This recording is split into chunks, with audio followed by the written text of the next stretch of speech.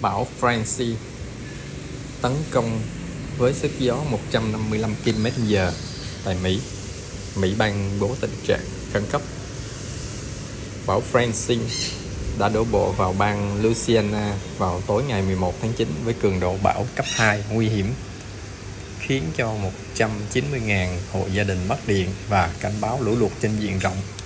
Bão Francine tấn công với sức gió 155 km/h.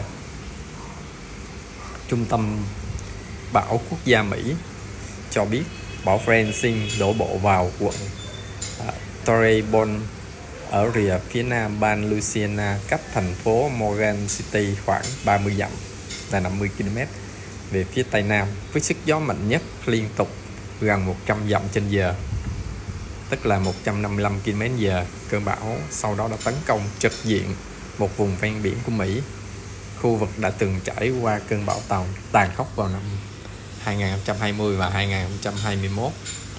Cảnh sát trưởng thành phố Morgan, ông Arvin, cho biết cơn bão đã tấn công nhanh chóng và làm ngập đường phố, làm đứt đường dây điện và đổ cành cây. Tình trạng mất điện đã xảy ra bang Louisiana trong nhiều giờ kể từ khi cơn bão đổ bộ và lan rộng khắp phía đông nam Louisiana.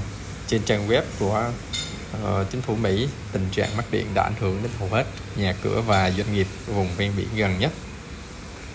Nếu cơn bão dữ dội hơn nữa thì trung tâm sẽ đưa người đi trung tâm bão quốc gia Mỹ sẽ kêu gọi người dân đi trú ẩn qua đêm. Ban bố tình trạng khẩn cấp.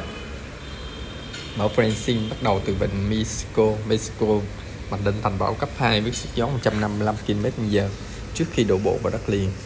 Cơn bão đã bắt đầu suy yếu khi vào đất liền, giảm xuống còn bão cấp 1 trong vòng chưa đầy 2 giờ với sức gió mạnh nhất là 85 dặm, là tức là 140 km/h. Bão tiếp tục di chuyển về phía đông bắc với tốc độ nhanh 17 dặm là 28 km/h trên đường hướng đến New Orleans, cách đó khoảng 55 dặm là 90 km. Dự báo cơn bão sẽ suy yếu hơn nữa khi tiến về phía bắc Mississippi vào ngày 12 tháng 9.